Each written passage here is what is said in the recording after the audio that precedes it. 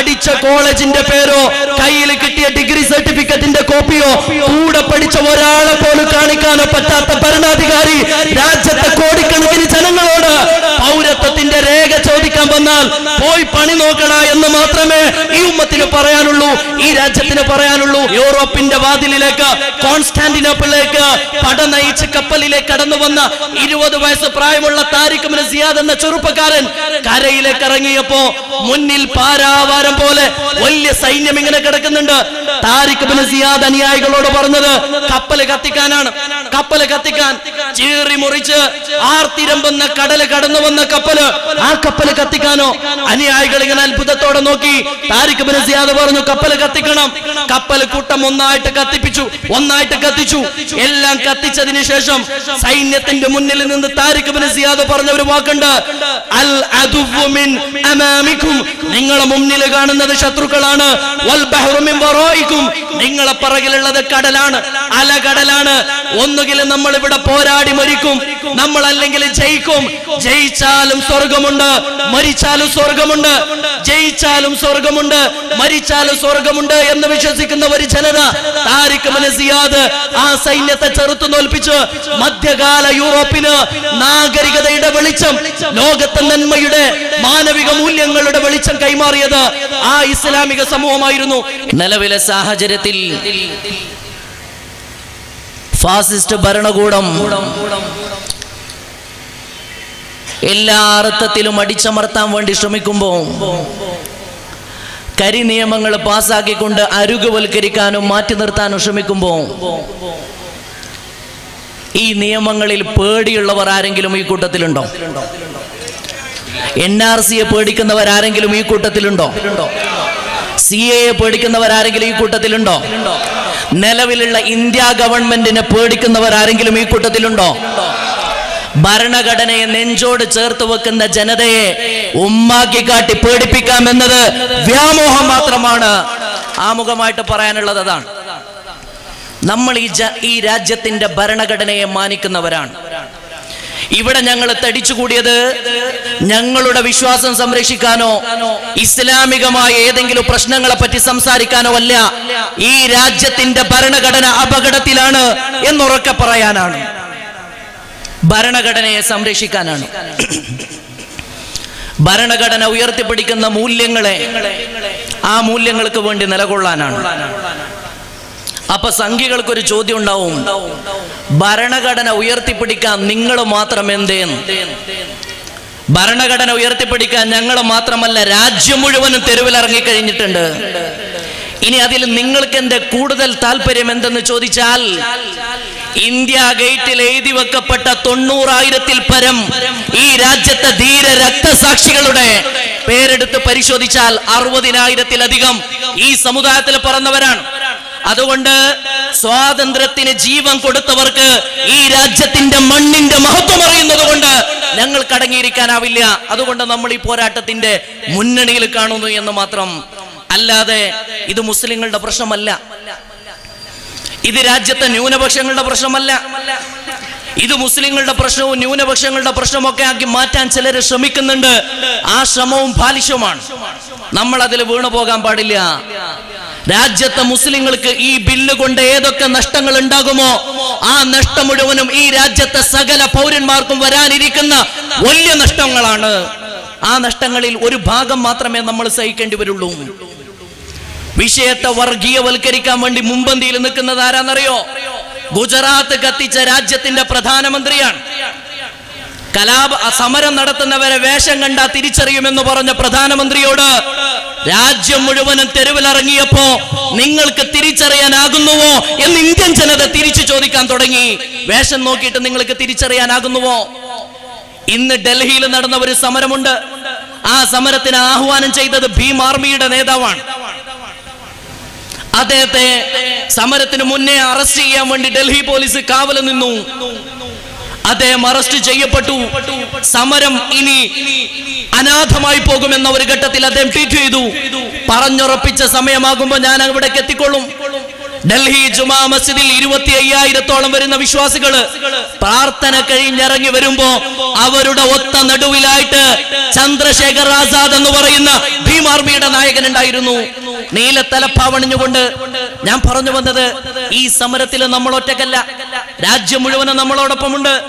വേഷം നോക്കി തിരിച്ചറിയാമെന്ന് രാജ്യത്തിന്റെ പ്രധാനമന്ത്രി പറയുമ്പോ മംഗലാപുരത്തിന്റെ ഹൃദയഭാഗത്ത് 2 ചെറുപ്പക്കാരെ ഇന്നലെ പോലീസുകാരന് നെഞ്ചത്തേക്ക് വെടിവെച്ചിട്ട് കൊന്നു വീഴ്ത്തിയപ്പോ അവരുടെ ചുടുചോര കൊണ്ട് ഈ സമരത്തെ ഒതുക്കാമെന്നതാണ് വ്യാമോഹമെങ്കിൽ, ഫേസ്ബുക്കും ഇന്റർനെറ്റും ഇല്ലാത്ത കാലത്ത്, ലിഖിതമായ ഭരണഘടന ഇല്ലാത്ത കാലത്ത്, സൂര്യൻ അസ്തമിക്കാത്ത ബ്രിട്ടീഷ് സാമ്രാജ്യത്തിന്റെ കയ്യിൽ നിന്ന് സ്വാതന്ത്ര്യത്തിന്റെ പതക്കം കൈയോടെ വാങ്ങാൻ ഈ ജനതയ്ക്ക് സാധ്യമായിട്ടുണ്ടെങ്കിൽ ഇന്നത്തെ ദ്വയങ്ങളെല്ലാം വ്യർത്ഥമാണ്. ഇന്ന് കാണുന്ന ഭരണാധികാരികള് അവര് ഭയത്തിന്റെ ഉള്ളിലാണ് കഴിയുന്നത്. ഭയത്തിന്റെ ഉള്ളിൽ വലിയ പോലീസ് കവചങ്ങൾക്കുള്ളിൽ നിന്നുകൊണ്ടാണ് ഇന്റർനെറ്റ് കണക്ഷൻ വിച്ഛേദിച്ചതിന് ശേഷം അവർ ഈ രാജ്യത്തോട് അഭിസംബോധന ചെയ്യുന്നത്. നമ്മൾ ഈ വിഷയത്തിന്റെ കാതലായ വശം പഠിക്കണം എന്റെ പ്രിയപ്പെട്ടവരെ. നാഷണൽ രജിസ്റ്റർ ഓഫ് സിറ്റിസൺസ് രാജ്യത്തെ പൗരന്മാരെ മുഴുവനും ഒരു പട്ടികയിലേക്ക് കൊണ്ടുവരികയാണ്. പ്രഥമ ദൃഷ്ട്യാ കേൾക്കുമ്പോ വളരെ മനോഹരമായ ഒരു ആശയം. എല്ലാ സിവിലൈസ്ഡ് നാഷണലും അങ്ങനെ ചെയ്യുന്നുണ്ടല്ലോ, ഇന്ത്യയിൽ മാത്രമേ ചെയ്യുമ്പോ എന്താ കുഴപ്പം? നമ്മൾ പറയുന്നു ഒരു കുഴപ്പവുമില്ല. അത്തരം ഒരു ബില്ല് രാജ്യത്തിന്റെ നന്മക്ക്, സത്യത്തിൽ NRC ഒരു ബില്ലല്ല, അത്തരം ഒരു നിലപാട് രാജ്യത്തിന്റെ നന്മക്ക് വേണ്ടിയാണ് ഗവൺമെന്റ് ചെയ്യുന്നതെങ്കിൽ സർവാത്മന അതിന്റെ കൂടെ നിൽക്കാൻ, അതിന്റെ മുൻപന്തിയിൽ എല്ലാ സഹായവുമായിട്ട് ഞങ്ങൾ ഉണ്ടാകും. അതല്ല, എല്ലാ അർത്ഥത്തിലും പരാജയപ്പെട്ടു പോയ ഒരു ഗവൺമെന്റ് അധികാരം തിരിച്ചു പിടിക്കാൻ വേണ്ടി ജനങ്ങളെ 4 വെട്ടി മാറ്റിക്കൊണ്ട് രാജ്യത്തെ മുറിക്കാൻ വേണ്ടിയാണ് NRCയുമായിട്ട് ഇറങ്ങി തിരിച്ചതെന്ന് ഈ രാജ്യത്തെ ഏത് കുറ്റിക്കും അറിയാവുന്ന സത്യമാണ്. എന്താണ് NRC നടപ്പിലാക്കുമുണ്ടാകുന്ന അപകടം? ഞാൻ ആമുഖമായിട്ട് പറയട്ടെ. എന്റെ ശബ്ദം കേൾക്കുന്ന പൊതുസമൂഹത്തിന്റെ കൂടി അറിവിലേക്കായിട്ട് അംബുജാക്ഷൻ സാറെ പോലെ, PJ ജോസഫ് സാറിനെ പോലെ വളരെ ധൈര്യപൂർവ്വം ഇവിടെ നിലപാട് പറഞ്ഞവരുണ്ട്. ഇപ്പോഴും നിലപാട് പറയാതെ മൗനത്തിന്റെ വാൽമീകം പുതച്ച് സ്വസ്ഥമായി സുഖമായിട്ട് കടന്നുറങ്ങുന്ന, ഇതൊന്നും ഞങ്ങളെ പ്രശ്നമല്ല എന്ന് വിചാരിക്കുന്നവരോട് പറയട്ടെ, ഈ പ്രശ്നത്തിന്റെ കാതലായ വശം നിങ്ങൾ അറിഞ്ഞിട്ടില്ല എന്നതാണ്. നേരത്തെ പ്രമേയത്തിൽ അതിന്റെ ചില മനോഹരമായ വശങ്ങളൊക്കെ പറഞ്ഞു. NRC നടപ്പിലാക്കപ്പെട്ടത് ആദ്യമായിട്ട് എവിടെയാ? ആസാമിലാണ്. ആസാമിൽ NRCയുടെ കരട് നടപ്പിലാക്കപ്പെട്ടപ്പോ, കരട് ലിസ്റ്റ് വന്നപ്പോ 40 ലക്ഷത്തിലേറെ ആളുകളാ പുറത്തായത്. 40 ലക്ഷത്തിലേറെ ആളുകൾ. നിങ്ങൾ ആലോചിച്ച് നോക്കൂ സഹോദരങ്ങളെ, 40 ലക്ഷം ആളുകൾ അവർ ഈ രാജ്യത്ത് പറന്നവരാണ്. ഈ രാജ്യത്ത് അവരുടെ മാതാപിതാക്കളും അങ്ങനെ തലമുറകളായിട്ട് ജീവിച്ചു വന്നവരാണ്. കരട് ലിസ്റ്റ് നിന്ന് പുറത്തായി. വ്യാപകമായ പ്രതിഷേധങ്ങൾ ഉണ്ടായി. സുപ്രീം കോടതിയുടെ മേൽനോട്ടത്തിൽ NRC അതിന്റെ ഫൈനൽ ലിസ്റ്റ് ആസാമിൽ പുറത്തുവിട്ടു. സുപ്രീം കോടതിയാണ് മേൽനോട്ടം വഹിച്ചത്. സുപ്രീം കോടതി മേൽനോട്ടം വഹിച്ചിട്ട് പോലും ആ NRCയുടെ ഫൈനൽ ലിസ്റ്റ് വന്നപ്പോ നമ്മൾ കണ്ടത് 19 ലക്ഷത്തിലേറെ ആളുകൾ ആ ലിസ്റ്റ് നിന്ന് പുറത്താണ്. ഇന്ത്യ ഭരിക്കുന്നവർക്ക് 19 ലക്ഷം എന്ന് പറഞ്ഞാൽ തിരിയുമോ? 19 ലക്ഷം മനുഷ്യ ജന്മങ്ങള് ഈ രാജ്യത്തെ പൗരാവകാശങ്ങളിൽ നിന്ന് മാറ്റി നിർത്തപ്പെട്ടു. ഇന്ത്യയിൽ 30 സംസ്ഥാനങ്ങളുണ്ട്. ഒരു സംസ്ഥാനത്തിനകത്ത് NRC നടപ്പിലാക്കപ്പെട്ടപ്പോ പലരും കൈയടിച്ചു. നമ്മളെ നാട്ടിലെ സംഘപരിവാറൊക്കെ പറഞ്ഞു, നുഴഞ്ഞു കയറ്റക്കാർ തുടച്ചു നീക്കപ്പെടും, NRC വരട്ടെ എന്ന്. വർഗീയത തിന്നുകയും വർഗീയത കുടിക്കുകയും വർഗീയതയിൽ കിടന്നുറങ്ങുകയും ചെയ്തവർ കുടിലമായ സ്വപ്നം കണ്ടിരുന്നു.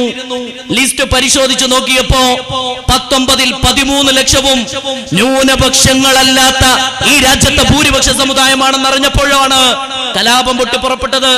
കാര്യങ്ങൾ കൈവിട്ടുപോയി എന്ന ഘട്ടം വന്നു. കാര്യങ്ങൾ കൈവിട്ടു പോകുന്ന ഒരു ഘട്ടം വന്നു. അപ്പോഴാണ് പുതിയ അടവുമായിട്ട് വന്നത് CAA എന്ന പേരിൽ, സിറ്റിസൺഷിപ്പ് അമെൻഡ്മെന്റ് ബിൽ. രാജ്യത്ത് പൗരത്വ ഭേദഗതി നിയമം എന്ന പേരിൽ ഒരു പുതിയ നിയമം. എത്ര നിസ്സംഗമമായിട്ടാണ്, എത്ര നിസ്സംഗതയോടുകൂടെയാണ് ഈ നിയമങ്ങൾ മുഴുവനും പാസ്സാക്കപ്പെടുന്നത്. ഏറ്റവും നമ്മെ പേടിപ്പിക്കുന്ന, നമ്മെ വല്ലാതെ ദുഃഖിപ്പിക്കുന്ന ഒരു സത്യം അതാണ്. എത്ര നിസ്സംഗതയോടുകൂടെയാണ് ഇന്ത്യ രാജ്യത്തിന്റെ പാർലമെന്റിൽ ലോക്സഭയും രാജ്യസഭയും ഈ ബില്ല് പാസാക്കിയെടുത്തത് നമ്മെ സംബന്ധിച്ചിടത്തോളം വളരെ ദൗർഭാഗ്യകരമായ ഒരു കാര്യമാണ്.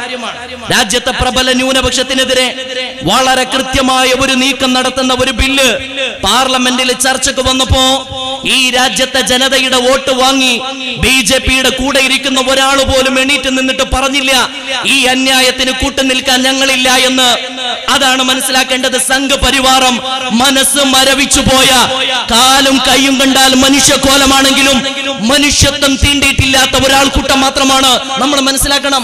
ആ കൂട്ടത്തിൽ ഒരാളും പറഞ്ഞില്ലല്ലോ രാജ്യത്തെ ഒരു ന്യൂനപക്ഷത്തെ മാത്രം മാറ്റി നിർത്തുന്ന, ഒരു വിഭാഗത്തെ മാറ്റി നിർത്തുന്ന ഈ നിയമം അന്യായമാണ്, ഇത് കാടത്വമാണ്, ഇത് പരിഷ്കൃതമായ സമൂഹത്തിന് ചേർന്നതല്ല, ഭരണഘടന ഉറപ്പുവരുത്തുന്ന അവകാശങ്ങളുടെ നഗ്നമായ ലംഘനമാണ് ഈ നിയമം എന്ന് പറയാൻ ആ കൂട്ടത്തിൽ ഒരാൾ പോലും ഉണ്ടായില്ല.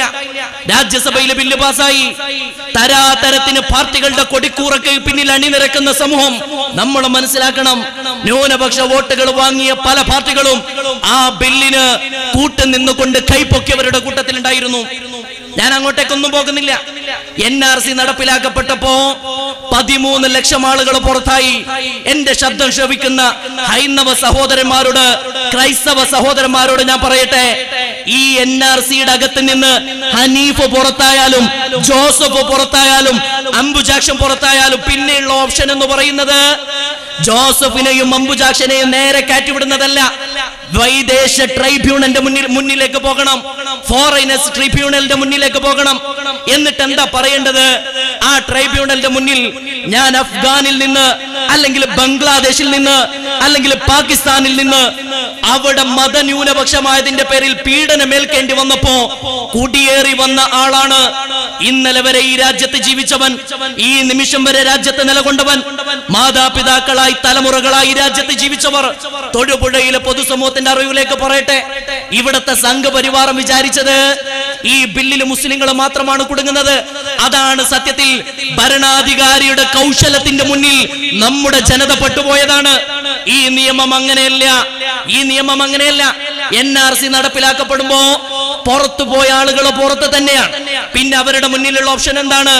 ഒന്നുകിൽ കുടിയേറ്റ പൗരനായി 6 വർഷം മുമ്പ് ഇന്ത്യയിലേക്ക് കുടിയേറി വന്നവനാണെന്ന് എഴുതി കൊടുക്കാൻ ഇവിടെയുള്ള സഹോദര സമുദായത്തിലുള്ളവർ തയ്യാറാകുമോ?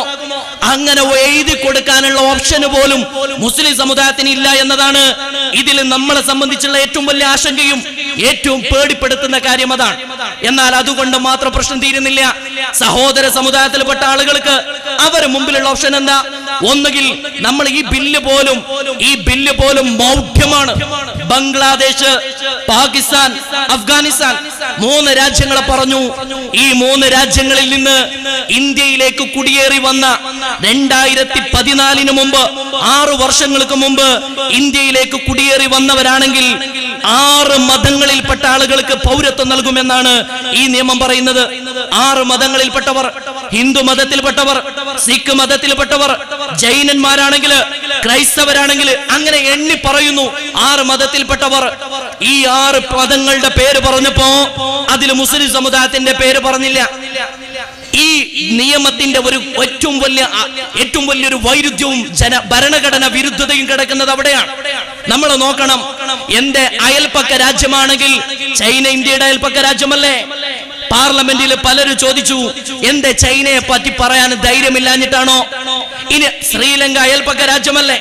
ശ്രീലങ്കയിൽ നിന്ന് കുടിയേറി വന്ന ലക്ഷക്കണക്കായ തമിഴ് വംശജർ ഇന്നും തമിഴ്നാട്ടിലില്ലേ? അവര് മുസ്ലിങ്ങളാണോ? എന്തേ അവർക്ക് പൗരത്വം കൊടുക്കാത്തത്? തമിഴ്നാട്ടിൽ നിന്ന് കുടിയേറി വന്ന മുസ്ലിങ്ങളല്ലാത്ത ഇവിടെ കഴിയുന്ന തമിഴ് വംശജരെ ഈ നിയമപ്രകാരം അവർക്ക് പൗരത്വം കിട്ടുമോ? അവർക്ക് കിട്ടില്ല. മാലിദ്വീപിൽ നിന്ന് വന്നവരാണെങ്കിൽ അവർക്ക് കിട്ടുമോ? അവർക്ക് കിട്ടില്ല. ഇനി പീഡനമേൽക്കുന്നു എന്നതാണ് കാരണമെങ്കിൽ ലോകത്തെ ഏറ്റവും വലിയ പീഡിത ജനത ആർക്കും അറിയാവുന്നതാണ്. മ്യാൻമാറിൽ നിന്ന് വന്ന റോഹിംഗ്യ മുസ്ലിങ്ങളാണ്. അഭയാർത്ഥികളായി ലോകത്തിന്റെ നാനാഭാഗത്ത് ചിതറിക്കിടക്കുന്ന ജനത ഇന്ത്യയിലുണ്ട്. ഹൈദരാബാദിൽ, ഇന്ത്യയിലുണ്ട്. ഡൽഹിയിൽ ലക്ഷക്കണക്കായ പാവങ്ങള്, വോട്ടവകാശമില്ലാത്ത, ഒരു രേഖകളും കയ്യിലില്ലാത്ത, സ്വന്തമായി ഭൂമി സ്വന്തമാക്കാൻ അവകാശമില്ലാത്ത, ഒരു തരത്തിലും ഭൂമിയിൽ ജീവിക്കാനുള്ള ഒരു സിവിൽ റൈറ്റ്സും കിട്ടാതെ പോകുന്ന. നേരത്തെ അംബുജാക്ഷൻ സാറ് പറഞ്ഞു, അഭയാർത്ഥികൾക്ക് സംരക്ഷണം നൽകുന്നതിന് ആഗോളതലത്തിലെ ചില മാനദണ്ഡങ്ങളുണ്ട്. ഞാൻ വിഷയത്തിൽ നീണ്ടുപോകാൻ ആഗ്രഹിക്കുന്നില്ല. ആ മാനദണ്ഡങ്ങളൊന്നും പാലിക്കാൻ ഇന്ത്യ തയ്യാറായിട്ടില്ല. അപ്പൊ മ്യാൻമാർ എന്ന് വരുന്നവർക്ക്, നേപ്പാൾ എന്ന് വരുന്നവർക്ക് ഇതൊന്നുമില്ല. 3 രാജ്യത്ത് നിന്ന് വരുന്ന 6 മതത്തിൽപ്പെട്ടവർക്ക് ഇന്ത്യ രാജ്യത്തിന്റെ ഭരണഘടന എന്ന് പറയുന്നത് മനോഹരമാണ്. നമ്മളത് പഠിക്കണം, നമ്മളത് നെഞ്ചോട് ചേർത്ത് പിടിക്കണം. അംബേദ്കറെ പറ്റി നേരത്തെ ഇവിടെ പറഞ്ഞു. അംബേദ്കറെ ഭരണഘടന നിർമ്മാണ സഭയിലേക്ക് പറഞ്ഞയച്ച ജനതയുടെ പിൻതലമുറയായതുകൊണ്ട് നമ്മളത് പഠിക്കണം. ആ ഭരണഘടനയുടെ 3-ാം ഭാഗമുണ്ട്, ഫണ്ടമെന്റൽ റൈറ്റ്സ് പറയുന്ന ഭാഗം. ആർട്ടിക്കിൾ 14 പറയുന്നത് റൈറ്റ് ടു ഈക്വാലിറ്റി, സമത്വത്തിന് വേണ്ടിയുള്ള അവകാശം എന്നാണ്. ആ സമത്വത്തിന് വേണ്ടിയുള്ള അവകാശത്തിന് 3 ഭാഗങ്ങളുണ്ട്. രാജ്യസഭയിൽ പി ചിദംബരം എണീറ്റ് നിന്നിട്ട് ഗവൺമെന്റിനോട് ചോദിച്ചിരുന്നു 3 ഭാഗങ്ങള്. ഒന്ന്, ഈക്വാലിറ്റി ബിഫോർ ലോ, നിയമത്തിന്റെ മുന്നിൽ രാജ്യത്തെ ജനങ്ങൾ മുഴുവനും തുല്യരായിരിക്കും. അങ്ങനെയാണെങ്കിൽ എന്തേ മുസ്ലിം സമുദായത്തെ മാത്രം ഒഴിവാക്കിയത്? Equal protection of the law, രാജ്യത്തെ സകല ജനങ്ങൾക്കും നിയമത്തിന്റെ സംരക്ഷണം ഒരുപോലെ ബാധകമായിരിക്കും. 3-ാമത്തെ പ്രധാനപ്പെട്ട ഭാഗം എന്ന് പറയുന്നത് റൈറ്റ് അഗൈൻസ്റ്റ് ആർബിട്രറിനെസ്, വിവേചനത്തിന് എതിരെയുള്ള അവകാശം. ഈ 3 അവകാശങ്ങളും ഇവിടെ ലംഘിക്കപ്പെടുകയാണ്. എന്ന് പറഞ്ഞാൽ ഇന്ത്യയുടെ ഭരണഘടനയുടെ ഏറ്റവും പ്രധാനപ്പെട്ട ഒരു ഭാഗം തുല്യതയ്ക്ക് വേണ്ടിയുള്ള അവകാശം. ആ തുല്യതയ്ക്ക് വേണ്ടിയുള്ള അവകാശത്തിന്റെ നഗ്നമായ ലംഘനമാണ് ഈ നിയമത്തിനകത്ത് കിടക്കുന്നത്. അതുകൊണ്ട് തന്നെ നീതിയുക്തമായിട്ട് സുപ്രീം കോടതി ഈ നിയമത്തിൽ എങ്ങാനും ഇടപെട്ടാൽ ഈ ബില്ല് വലിച്ചെറിയുമെന്ന കാര്യത്തിൽ ഒരു സംശയമില്ല. എന്നാലും ഞങ്ങൾക്ക് ചില ആശങ്കകളുണ്ട്. ബാബരി മസ്ജിദിന്റെ വിധി നമ്മുടെ മുമ്പിൽ കിടക്കുകയാണ്. ആമുഖത്തിൽ മുഴുവനും പറഞ്ഞു, ബാബരി മസ്ജിദ് നിലനിന്നെടുത്ത് ഒരു ക്ഷേത്രം നിലനിന്നതിന്റെ തെളിവുണ്ടായിട്ടില്ല. അവിടെ നിന്ന് 450 വർഷം മുസ്ലിം ഉമ്മത്ത് നമസ്കാരം നിർവഹിച്ച പള്ളി പൊളിച്ചു മാറ്റിയത് അതൊരു ക്രൈമാണ്, അത് കുറ്റമാണ് എല്ലാം പറഞ്ഞിട്ട് വിധിയുടെ അവസാന ഭാഗത്ത് പറഞ്ഞു, പള്ളി നിലനിന്നിരുന്ന സ്ഥലം ഭൂരിപക്ഷ സമുദായത്തിന് കൊടുക്കണം. നീതിപൂർവകമായി ആ വിധിയുടെ ആമുഖത്തിൽ പറഞ്ഞ കാര്യങ്ങളോട് നീതി പുലർത്തുന്ന ഒരു വിധി സുപ്രീം കോടതി ഇന്ന് വന്നിരുന്നുവെങ്കിൽ ഇങ്ങനെയല്ല വിധി ഉണ്ടാകേണ്ടിയിരുന്നത്. നമ്മൾക്ക് ഉറച്ചു വിശ്വസിക്കുക, സുപ്രീം കോടതിയെ മാനിക്കുകയും സുപ്രീം കോടതിയുടെ വിധിയെ മാനിക്കുകയും ചെയ്യുമ്പോൾ തന്നെ രാജ്യത്തെ പൗരൻ എന്ന രീതിയിൽ ആ വിധിയോടുള്ള നമ്മുടെ വിയോജിപ്പ് പ്രകടിപ്പിക്കാനുള്ള അവകാശം നമ്മൾ ഉപയോഗപ്പെടുത്തുകയാണ്. ഞാൻ അങ്ങോട്ടേക്ക് കൂടുതൽ പോകുന്നില്ല. ഈ ബില്ല് എല്ലാ അർത്ഥത്തിലും തള്ളപ്പെടുമെന്ന കാര്യത്തിൽ ഒരു സംശയവുമില്ല. പിന്നെന്തിനാണ് ഈ ബില്ല് കൊണ്ടുവരുന്നത്? അതൊരു ധ്രുവീകരണത്തിന് വേണ്ടിയാണ്. ഇന്നലെ വരെ നമ്മളായി ജീവിച്ചവർ, ഇന്നലെ വരെ ഒന്നായി ജീവിച്ചവർ ഇന്ന് ഞങ്ങളും നിങ്ങളും എന്ന രീതിയിൽ 2ആയിട്ട് പകുത്തു മാറ്റണം. ഈ 2ആയി പകുത്തു മാറ്റുമ്പോഴുള്ള സൗകര്യം എന്താ? മറ്റു വിഷയങ്ങൾ മുഴുവനും അതോടെ ഇല്ലാതായി, മറ്റുള്ള ചർച്ചകൾ ഇല്ലാതായി. സാമ്പത്തിക മാന്യത്തെ പറ്റി ലോകത്തെ സാമ്പത്തിക വിദഗ്ധരും എല്ലാ ഏജൻസികളും പറഞ്ഞ കൃത്യമായ കണക്കുകള്, അവലോകനങ്ങള്, റിസർവ് ബാങ്ക് ഓഫ് ഇന്ത്യ പോലും തകർന്ന് തരിപ്പണമാകുന്ന കാഴ്ച, കരുതൽ ധനമെടുത്തിട്ട് വിത്തിന് വെച്ചതുപോലും എടുത്തിട്ട് ഉപയോഗിക്കുന്ന ഏറ്റവും വളരെ ഭയാനകമായ ഒരു കാഴ്ച. ഇത് മറച്ചു പിടിക്കാൻ വേണ്ടിയുള്ള ശ്രമമാണ്, അതിന് ആസൂത്രിതമായ ശ്രമമാണ്.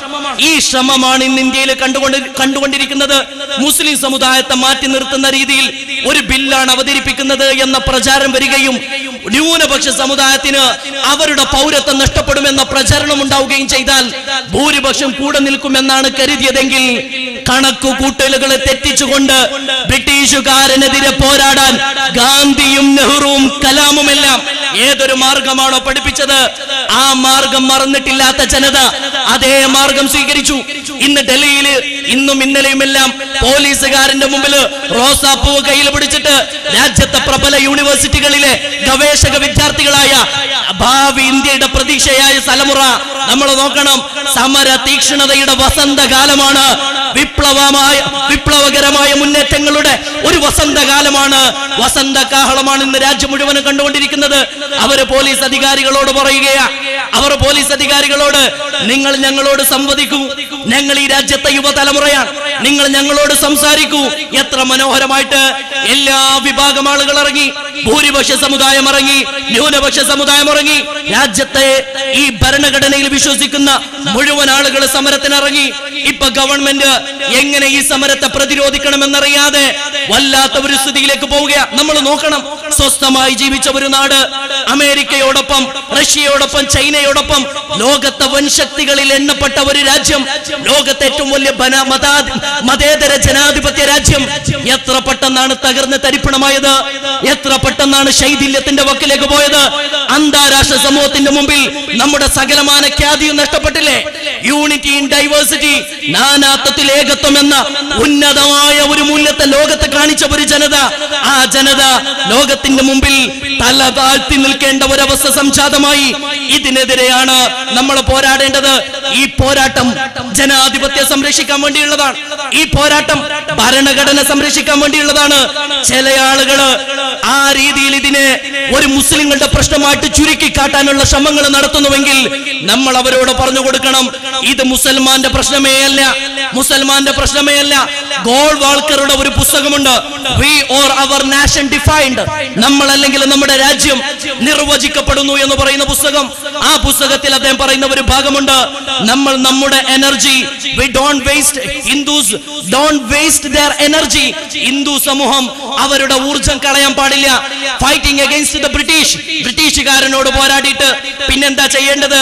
എനർജി മുഴുവനും എടുത്തു വെക്കണം, ഊർജം സംഭരിച്ചു വെക്കണം. ഇവിടുത്തെ ആഭ്യന്തര ശത്രുക്കൾക്കെതിരെ പോരാടാൻ ഒന്നാമത്തെ ശത്രുവാരാ മുസ്ലിങ്ങളാണ്. ഇപ്പോഴുള്ള പടയൊരുക്കം മുസ്ലിങ്ങൾക്കെതിരെയാണെങ്കിൽ രണ്ടാമത്തെ ശത്രുക്കൾ അവർ പറയുന്നു അത് കമ്മ്യൂണിസ്റ്റുകാരാണ്, ക്രൈസ്തവരാണ്. മൂന്നാമത്തെ ശത്രുക്കളാരാ? അത് കമ്മ്യൂണിസ്റ്റുകളാണ്. ഇന്ന് ഒരു സഹോദരി, ഹൈന്ദവ സഹോദരിയുടെ മനോഹരമായ ഒരു പ്രസംഗമുണ്ട്. നിങ്ങൾ വിചാരിക്കരുത് ഹിന്ദു രാഷ്ട്രം വന്നാൽ പിന്നെ നമ്മളെല്ലാം രക്ഷപ്പെട്ടു, നമ്മളെല്ലാം ഹിന്ദുക്കളായി. ഹിന്ദു രാഷ്ട്രം വന്നാൽ പിന്നെ ഇവിടെ ഹിന്ദു ഉണ്ടാവില്ല. പിന്നെ ഉണ്ടാകുന്നത് ബ്രാഹ്മണനും ക്ഷത്രിയനും വൈശ്യവനും അങ്ങനെ തുടങ്ങി ശൂദ്രനും ഓരോ ജാതിയിൽപ്പെട്ടവർ മാത്രമേ ഈ രാജ്യത്ത് ഉണ്ടാവുകയുള്ളൂ. അധികാരത്തിന് വേണ്ടിയുള്ള സൗകര്യപൂർവമായിട്ടുള്ള കള്ളി വരക്കലുകളാണ് ഇന്ന് നടക്കുന്നത്. ഈ കള്ളികൾക്കകത്ത് നിന്നിട്ട് നിങ്ങൾ പറയുന്ന തിട്ടൂരങ്ങൾക്ക് വഴങ്ങിത്തരാൻ ഈ രാജ്യത്തിന് മനസ്സില്ല. അതാണ് നമ്മൾ പറയേണ്ടത്. നിങ്ങൾ പറയുന്നത് പോലെ മുന്നോട്ട് പോകാൻ രാജ്യം പ്രക്ഷുബ്ധമാവുകയാണ്. ആ പ്രക്ഷുബ്ധതയോടൊപ്പം നമ്മൾക്ക് ഇത്രേ പറയാനുള്ളൂ, മൗനം അപകടകരമാണ് പ്രിയപ്പെട്ടവരെ. മൗനം മരണത്തെക്കാളും ഭയാനകമാണ്. നമ്മൾ മൗനം പാലിക്കാൻ പാടില്ല എന്ന് പറഞ്ഞാൽ അതിന്റെ അർത്ഥം നമ്മൾ വയലന്റ് ആവണമെന്നല്ല. സൈലന്റ് ആവരുത് എന്ന് പറഞ്ഞാൽ അതിന്റെ അർത്ഥം വയലന്റ് ആവണം എന്നല്ല. നമ്മൾ സമാധാനപരമായ മാർഗത്തിൽ ഈ രാജ്യം നമ്മൾക്ക് നൽകുന്ന ചില പ്രത്യേകമായ അവകാശങ്ങളുണ്ട്. ആ മാർഗത്തിൽ നമ്മൾ മുന്നോട്ട് പോകണം. നമ്മൾ അത്രേ പറയുന്നുള്ളൂ. ഇനി ഇത് വന്നാൽ അടുത്തത് വരുന്നത് ഏക സിവിൽ കോഡാണ്. അത്രേ ഏക സിവിൽ കോഡ്. അടുത്ത സമ്മേളനത്തിൽ ഏക സിവിൽ കോഡ് പാർലമെന്റിന്റെ അടുത്ത സമ്മേളനത്തോടു കൂടെ കൊണ്ടുവരുമെന്നാണ് പറയുന്നത്. ഞങ്ങൾ ഭരണാധികാരികളെ ഓർമ്മപ്പെടുത്തട്ടെ, നിങ്ങൾക്ക് ഈ ഭരണഘടനയെ പറ്റി അറിയില്ല എന്ന് ഞങ്ങൾക്ക് ഉറപ്പാണ്. കാരണം 2000 ആണ്ടിന്റെ തുടക്കം വരെ ഒരു സംഘപരിവാർ ആലയങ്ങളിലും ഈ രാജ്യത്തിന്റെ ത്രിവർണ പതാക പാറിയിരുന്നില്ല എന്നത് നഗ്നമായ സത്യമാണ്.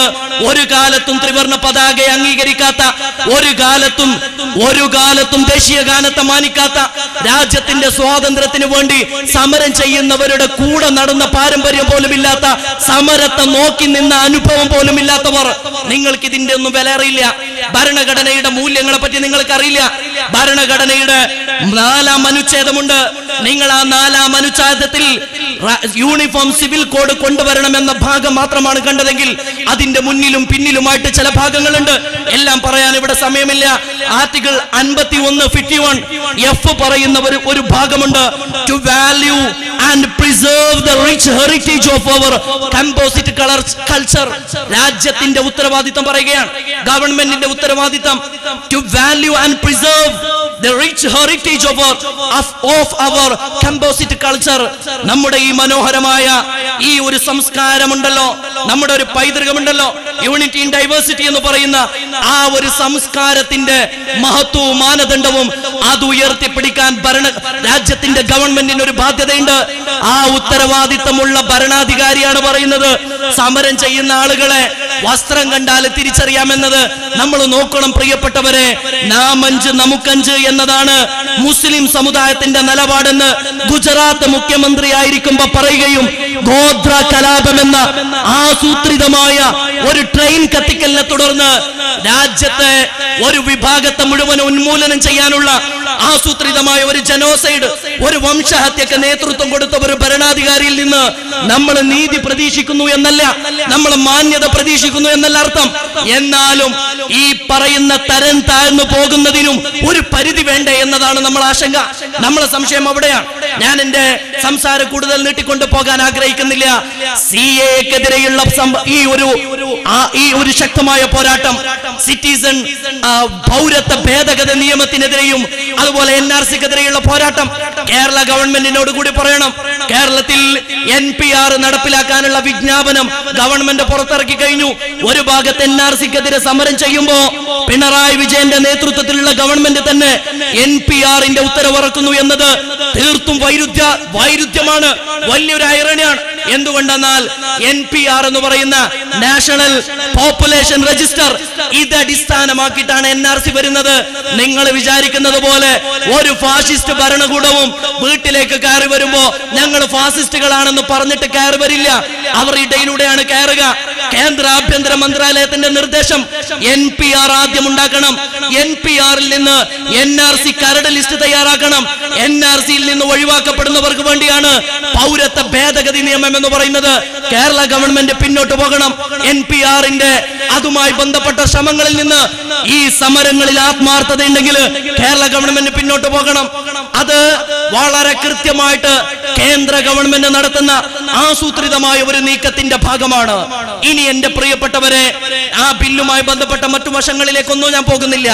മുസ്ലിം സമുദായത്തെ പറ്റിയാണ് സംഘ് പരിവാറിന് ആശങ്കയുള്ളതെങ്കിൽ മുസ്ലിം സമുദായത്തെ ഈ രാജ്യത്തിൽ നിന്ന് ഉന്മൂലനം ചെയ്യണം എന്നതാണ് നിങ്ങളുടെ ലക്ഷ്യമെങ്കിൽ ഞങ്ങൾക്ക് ചിലത് പറയാനുണ്ട്. പറന്നത് ഈ നാട്ടിലാണെങ്കിൽ, ജീവിച്ചത് ഈ നാട്ടിലാണെങ്കിൽ അന്തസ്സോടുകൂടെ ഈ മണ്ണോട് ചേരാൻ പ്രതിജ്ഞ ചെയ്തവരാണ് ഞങ്ങള്. നിങ്ങൾക്ക് ഈ രാജ്യത്തെ ഈ ജനതയുടെ ദേശക്കൂറിയിൽ സംശയമുണ്ടെങ്കിൽ ഒരു പിടി മണ്ണ് കാലിനടിയിൽ നിന്നെടുത്തൊന്ന് മൂക്കോട് ചേർത്ത് വെച്ച് നോക്കണം. നിങ്ങൾക്കറിയാം ഞങ്ങളുടെ പൂർവ്വപിതാക്കള് രാജ്യത്തിന്റെ സ്വാതന്ത്ര്യത്തിന് വേണ്ടി ഒഴുക്കിയ വിയർപ്പിന്റെ ഗന്ധം നിങ്ങൾക്കറിയാൻ പറ്റും. ഇനിയും ഞങ്ങളെ ദേശക്കൂറിയിൽ നിങ്ങൾക്ക് സംശയമുണ്ടെങ്കിൽ ആ മണ്ണൊന്നെടുത്തിട്ട് പരിശോധിച്ചു നോക്കിയാൽ നിങ്ങൾക്ക് കിട്ടും ഞങ്ങളുടെ പഴയ തലമുറ ഈ രാജ്യത്തിന് വേണ്ടി ചീന്തിയ രക്തചാലുകളുടെ ഗന്ധം നിങ്ങൾക്ക് ആസ്വദിക്കാനാകും. നമ്മുടെ പാരമ്പര്യത്തെ പറ്റി എന്റെ പ്രിയപ്പെട്ടവരെ, ബക്കിംഗ്ഹാം കൊട്ടാരത്തിലേക്ക് ഗാന്ധിജി പോകാൻ പറഞ്ഞപ്പോ ഡോക്ടർമാര് പോകരുത് എന്ന് പറഞ്ഞപ്പോഴും മൗലാന മുഹമ്മദ് അലി കടന്നു ചെന്നു. ജോർജ് ഭൂപൻ എന്ന് പറയുന്ന അന്നത്തെ ബ്രിട്ടീഷ് ഗവൺമെന്റിന്റെ സർവാധികാരങ്ങളോടുകൂടെ ഇരിക്കുന്ന സൂര്യനസ്തമിക്കാത്ത സാമ്രാജ്യത്തിന്റെ അന്നത്തെ അധിപന്റെ മുഖത്ത് നോക്കിയിട്ട് I would prefer to die in a foreign country so long as it is a free country. If you don't give us freedom in India, you have to give me a grave here. ഇത് പറഞ്ഞ മൗലാന മുഹമ്മദ് അലിയുടെ പിൻതലമുറയാണ് നമ്മൾ ആരെയും പേടിക്കേണ്ടതില്ല. ദേശസ്നേഹം ഒരാളുടെ മുമ്പിൽ തെളിയിക്കേണ്ട ബാധ്യതയും നമ്മളെ സംബന്ധിച്ചിടത്തോളം ഇല്ല. കൊടും തീവ്രവാദികളെ കൊണ്ടുപോയിട്ട് പാർലമെന്റിനകത്തിരുത്തിയവർ നമ്മളോട് ദേശക്കൂറിനെ പറ്റി ചോദിക്കുകയാണോ? നിങ്ങൾ ദേശക്കൂറ് ചോദിക്കുകയാണെങ്കിൽ നിങ്ങളോടത് പറയാൻ ഞങ്ങൾക്ക് മനസ്സില്ല എന്നാണ് തിരിച്ചു പറയേണ്ടത്. ഞങ്ങളെ പൗരന്മാരായിട്ട് കാണാൻ നിങ്ങൾക്ക് മനസ്സില്ലെങ്കിൽ നിങ്ങളെ ഒരു ഗവൺമെന്റ് ആയിട്ട് കാണാൻ ഞങ്ങൾക്ക് മനസ്സില്ല എന്ന് പറഞ്ഞ കനയ്യകുമാറിന്റെ വാക്കുകള് ഞാനിവിടെ പറയാൻ ആഗ്രഹിക്കുകയാണ്. If you don't give us freedom in India, എന്റെ രാജ്യത്തിന്റെ സ്വാതന്ത്ര്യം കൈക്കുമ്പിളിൽ വാങ്ങിക്കൊണ്ട് പോകാനാ ഞാൻ ഇവിടെ വരെ കടൽ കടന്നു വന്നത്. നിങ്ങൾ എനിക്ക് സ്വാതന്ത്ര്യം നൽകുന്നില്ല എങ്കിൽ സ്വാതന്ത്ര്യമില്ലാത്ത നാട്ടിലേക്ക് എനിക്ക് തിരിച്ചു പോകണ്ട. ഈ സ്വതന്ത്ര നാട്ടിൽ എനിക്ക് 6 അടി മണ്ണ് നൽകണമെന്ന് പറഞ്ഞ മൗലാന മുഹമ്മദ് അലി ലാഹോറിലെ ജയിലിലേക്ക് ബി ഉമ്മ എന്ന് പറയുന്ന വയസ്സായ ഉമ്മ, ആ ഉമ്മയെ പറ്റി ഗാന്ധിജി പറഞ്ഞിട്ടുണ്ട് സ്വാതന്ത്ര്യ സമര സേനാനികളുടെ മാതാവ് എന്നാണ് പറഞ്ഞത്. ബി ഉമ്മ കടന്നു ചെന്നു. ലാഹോറിലെ ജയിലിൽ ജ്യേഷ്ഠനും അനുജനും കിടക്കുന്നുണ്ട്. മൗലാന മുഹമ്മദ് അലിയും മൗലാന ഷൗക്കത്ത് അലിയും അവരെ സന്ദർശിച്ചതിന് ശേഷം ബി ഉമ്മ എന്ന് പറയുന്ന ഇന്ത്യയുടെ സ്വാതന്ത്ര്യ സമരം കണ്ടിട്ടുള്ള ഏറ്റവും തീക്ഷ്ണമായ അനുഭവങ്ങളിലൂടെ കടന്നുപോയ 20ാമത്തെ വയസ്സിൽ വൈദവ്യം ഏറ്റെടുക്കേണ്ടി വന്നപ്പോഴും സ്വന്തം മക്കളെ നെഞ്ചോട് ചേർത്ത് വെച്ച് ഉന്നത വിദ്യാഭ്യാസം നൽകി സ്വാതന്ത്ര്യ സമരത്തിന്റെ തീച്ചൂളയിലേക്ക് അന്തസ്സോടെ അവരെ പറഞ്ഞയച്ച ഞങ്ങളുടെ ഉമ്മ അവരെ ലാഹോറിലെ ജയിലിലേക്ക് ചെന്നിട്ട് ആ മക്കളോട് പറഞ്ഞത്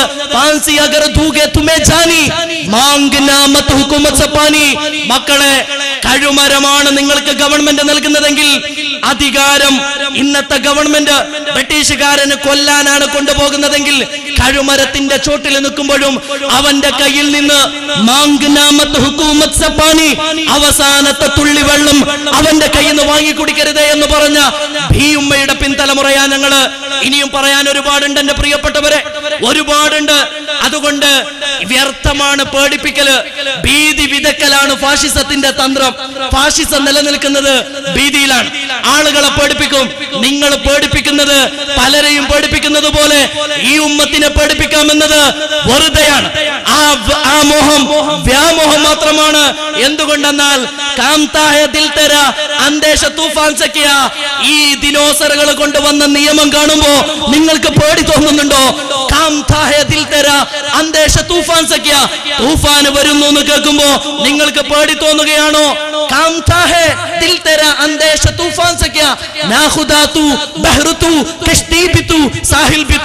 ഇളകിയാടുന്ന കടലും ആ കടലിലെ കപ്പലും ആ കപ്പലിലെ യാത്രക്കാരനും എല്ലാം നീ തന്നെയാണ്.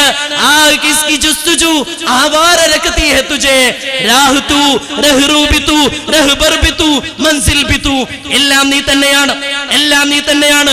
വഴിയിലെ പ്രയാസങ്ങള് അല്ലെങ്കിലും ആലോചിക്കേണ്ട പ്രിയപ്പെട്ടവരെ, ജീവിതം ഹൈറാകുന്ന കാലത്തോളം ജീവിപ്പിക്കണേ തമ്പുരാനെ. മരണം ഹൈറാകുമ്പോ മരിപ്പിക്കണേ എന്ന് പറയുന്ന മുഅ്മിനെ എങ്ങനെയാണ് ഒരു ഗവൺമെന്റിനെ പഠിപ്പിക്കാനാകുക? എങ്ങനെയാണ് പഠിപ്പിക്കാനാവുക? നിങ്ങൾക്ക് തോന്നുന്നുണ്ടോ ഖളായിൽ വിശ്വസിക്കുന്ന ഈ ഉമ്മത്തിന് വന്നുപെട്ടതും ഇനി വരാനിരിക്കുന്നതും ഏകനായ ഈ ഭൗമഗോളങ്ങളെ മുഴുവനും സൃഷ്ടിച്ച് സംവിധാനിക്കുന്ന നാഥനായ റബ്ബിന്റെ നിയതമായ നിയമമല്ലാതെ ഭൂമിയിൽ മറ്റൊന്നും നടക്കില്ല എന്ന് വിശ്വസിക്കുന്ന ആ ഈമാനെ നെഞ്ചകത്ത് കൊണ്ട് നടക്കുന്ന ഒരു ജനത എന്തിനാ പേടിക്കേണ്ടത്? ഈമാനെ നമ്മൾ ഉയർത്തിപ്പിടിക്കണം, ഈമാൻ ഉയർത്തിപ്പിടിക്കണം. തഖ്വയിലേക്ക് നമ്മൾ മടങ്ങണം. ഈമാൻ ഉയർത്തിപ്പിടിക്കാൻ നമ്മൾ തയ്യാറാണെങ്കിൽ, ഈമാൻ ഉയർത്തിപ്പിടിക്കാൻ നമ്മൾ തയ്യാറാണെങ്കിൽ നമ്മൾ തന്നെയാണ് ഉന്നതർ, നമ്മൾ തന്നെയാണ്. ഓരോന്നായിട്ട് വന്നതാണ്. നോട്ട് നിരോധനം വന്നു. അപ്പൊ പറഞ്ഞതെന്താ? കള്ളപ്പണം മുഴുവൻ രാജ്യത്തേക്ക് വരും. ഉള്ളവന്റെ കയ്യിൽ നിന്ന് വാങ്ങിയിട്ട് ഇല്ലാത്തവന് കൊടുക്കും. അന്ന് മൗനം പാലിച്ചവരുണ്ടായിരുന്നു, അന്ന് കൂടെ കൂടിയവരുണ്ടായിരുന്നു, അന്ന് സിന്ദാബാദ് വിളിച്ചവരും അന്ന് എല്ലാ അർത്ഥത്തിലും പ്രോത്സാഹിപ്പിച്ചവരുണ്ടായിരുന്നു. കാലം കഴിഞ്ഞ് പോക്കറ്റ് കാലിയായപ്പോഴാണ് രാജ്യത്തിന്റെ ഭരണാധികാരികള് കൊള്ളക്കാരും പോക്കറ്റടിക്കാരുമാണെന്ന് അവർ തിരിച്ചറിഞ്ഞത്. ഓരോന്നും അങ്ങനെയാ വന്നത്. മുത്തലാഖ് വന്നപ്പോ മുത്തലാഖ് നിയമം രാജ്യത്തെ ഒരു സമുദായത്തിലെ ആണുങ്ങളെ മാത്രം ക്രിമിനൽ വൽക്കരിക്കുന്ന ഒരു നിയമം, സിവിൽ റൈറ്റിൽ മാത്രം പെടുന്ന, സിവിൽ മാറ്റേഴ്സിൽ ഇടപെടുന്ന വിവാഹം എന്ന് പറയുന്ന വിഷയത്തെ ക്രിമിനൽ വൽക്കരിച്ചുകൊണ്ട് രാജ്യത്തെ മുസ്ലിം സമുദായത്തിലെ ആണുങ്ങളെ മാത്രം ക്രിമിനൽ കുറ്റവാളികളാക്കുന്ന ഒരു നിയമം വന്നപ്പോ പലരും മിണ്ടാതിരുന്നു. അവരൊന്നും പറഞ്ഞില്ല. എന്തേ മിണ്ടാതിരുന്നത്? ഇത് മുസ്ലിങ്ങളെ മാത്രം പ്രശ്നമാണല്ലോ, ഇത് മുസ്ലിങ്ങളെ മാത്രം പ്രശ്നമാണല്ലോ, നമ്മളെ ബാധിക്കുന്ന പ്രശ്നമല്ലല്ലോ. ഓരോന്ന് വന്നപ്പോ അത് അവരുടേതാണെന്ന് വിചാരിച്ചു മാറി നിന്നു.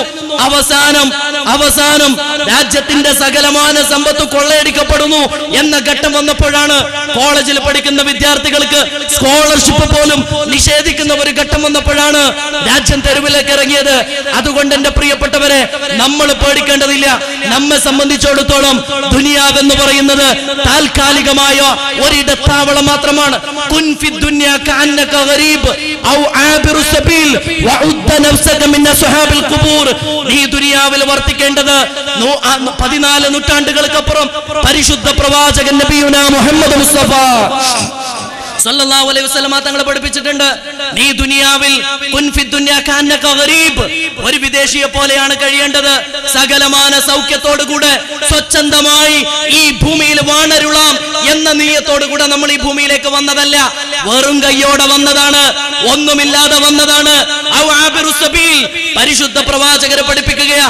അല്ലെങ്കിൽ നീ ഒരു കേവലം യാത്രക്കാരനെ മാത്രമാണ്. നീ നിന്നെ കണക്ക് കൂട്ടേണ്ടത് ഖബറാളികളെ കൂട്ടത്തിലാണ്. അതുകൊണ്ട് എന്റെ പ്രിയപ്പെട്ടവരെ, ഖബറിനകത്ത് കഴിയുന്ന കോടാനകോടി മനുഷ്യരുണ്ട്. അവരോടൊപ്പം ഇന്നല്ലെങ്കിൽ നാളെ നമ്മളും ചെന്ന് ചേരേണ്ടവരാണ്. അതിനിടയിൽ മുദ്ദഈ ലാഖ് ബുരെ ചാഹേ തോ ക്യാ ഹോതാ ഹൈ, മുദ്ദഈ ലാഖ് ബുരെ ചാഹേ തോ ക്യാ ഹോതാ ഹൈ. ശത്രു പലതും മനസ്സിൽ കണക്ക് കൂട്ടുന്നുണ്ടാവും.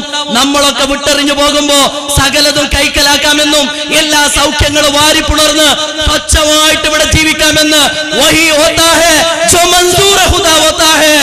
അല്ലാഹ് തീരുമാനിച്ചതല്ലാതെ മറ്റൊന്നും ഈ ഭൂമിയിൽ നടക്കാൻ വേണ്ടി പോകുന്നില്ല. നമ്മൾ അങ്ങനെ ഉറച്ചു വിശ്വസിക്കുന്നവർ മാത്രമാണ്.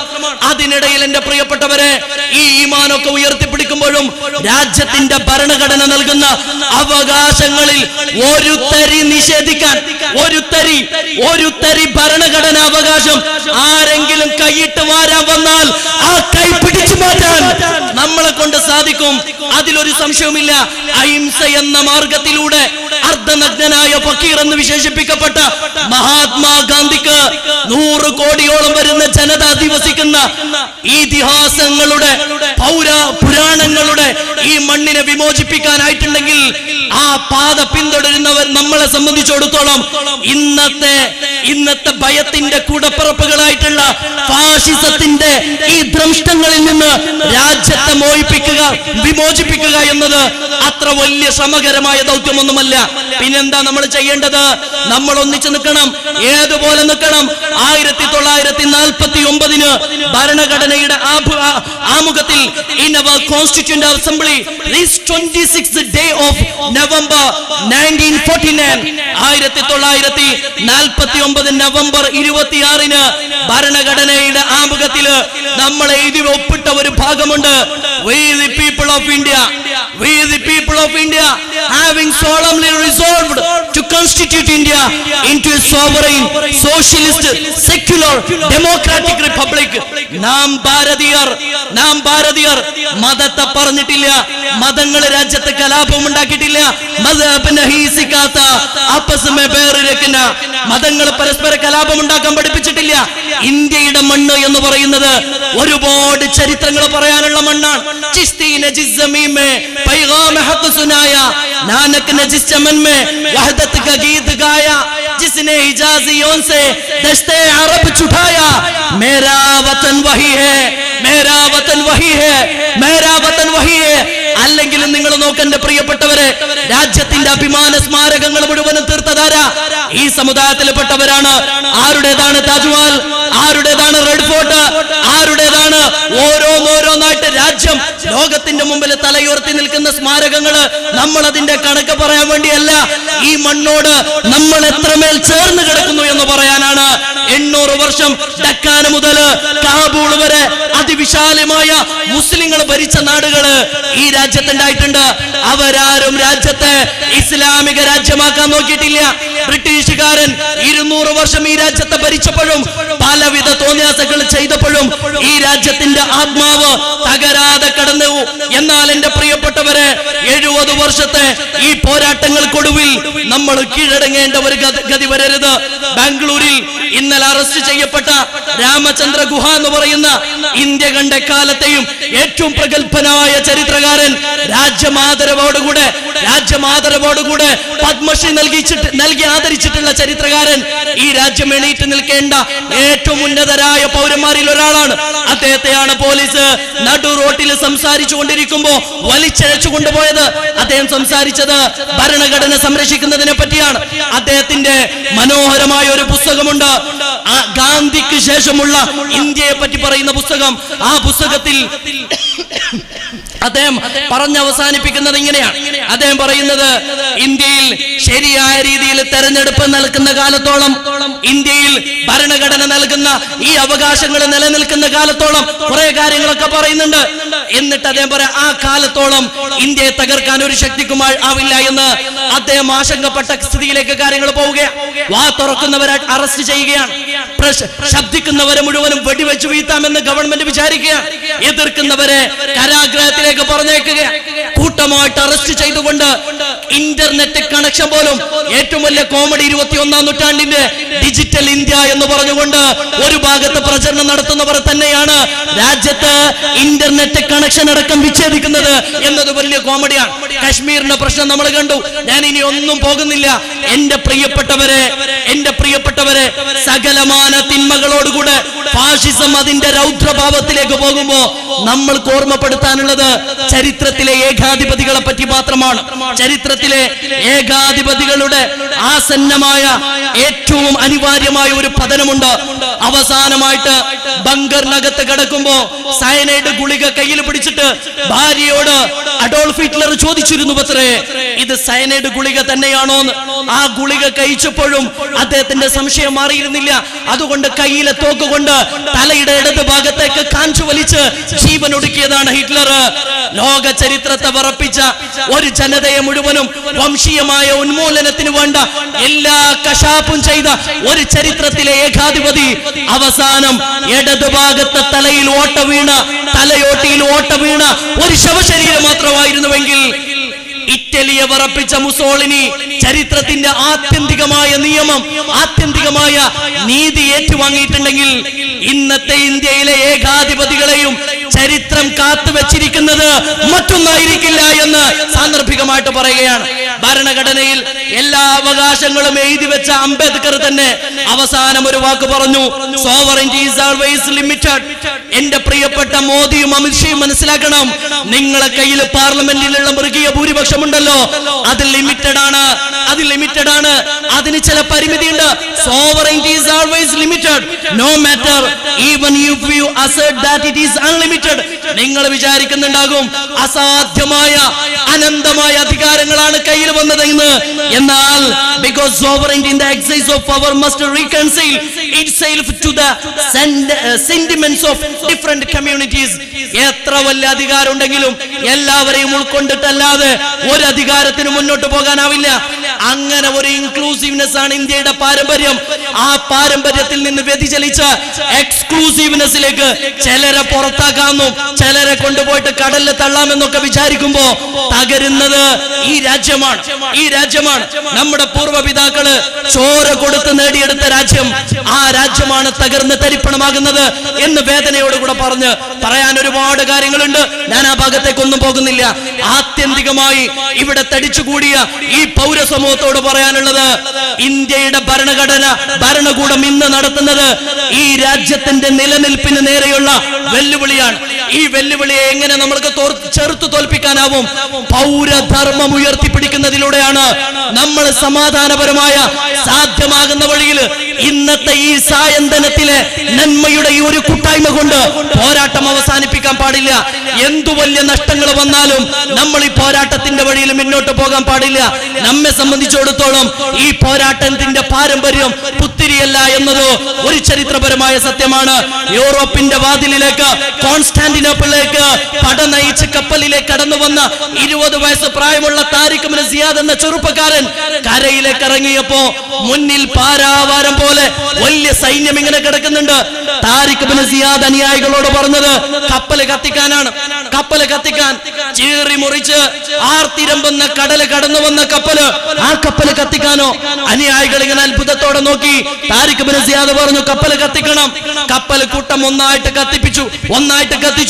എല്ലാം കത്തിച്ചതിന് ശേഷം സൈന്യത്തിന്റെ മുന്നിൽ നിന്ന് താരിഖ് ഇബ്നു സിയാദ് പറഞ്ഞ ഒരു വാക്കുണ്ട്, അൽ അദുവ്വു മിൻ അമാമികും, നിങ്ങളെ മുന്നിൽ കാണുന്നത് ശത്രുക്കളാണ്. വൽ ബഹ്റു മിൻ വറായികും, നിങ്ങളെ പിറകിലുള്ളത് കടലാണ്, അലകടലാണ്. ഒന്നുകിൽ നമ്മൾ ഇവിടെ പോരാടി മരിക്കും, നമ്മൾ അല്ലെങ്കിൽ ജയിക്കും. ജയിച്ചാലും സ്വർഗമുണ്ട്, മരിച്ചാലും സ്വർഗമുണ്ട്. ജയിച്ചാലും സ്വർഗമുണ്ട്, മരിച്ചാലും സ്വർഗമുണ്ട് എന്ന് വിശ്വസിക്കുന്ന ഒരു ജനത. താരിഖ് ഇബ്നു സിയാദ് ആ സൈന്യത്തെ ചെറുത്തു തോൽപ്പിച്ച് മധ്യകാല യൂറോപ്പിന് നാഗരികതയുടെ വെളിച്ചം, ലോകത്തെ നന്മയുടെ മാനവിക മൂല്യങ്ങളുടെ വെളിച്ചം കൈമാറിയത് ആ ഇസ്ലാമിക സമൂഹമായിരുന്നു. എന്റെ പ്രിയപ്പെട്ടവരെ, ഇന്ത്യക്കും പറയാനുണ്ട് മുഹമ്മദ് ബിൻ ഖാസിമിന്റെ ചരിത്രം. ഞാൻ അങ്ങനെ ചരിത്രത്തിലേക്കൊന്നും പോകുന്നില്ല. അതുകൊണ്ട് പ്രിയപ്പെട്ടവരെ, പേടിക്കാനൊന്നുമില്ല. എത്ര വലിയ അഗ്നികുണ്ഡമൊരുക്കാൻ ഏതു വലിയ നമ്രൂദുമാരുണ്ടെങ്കിലും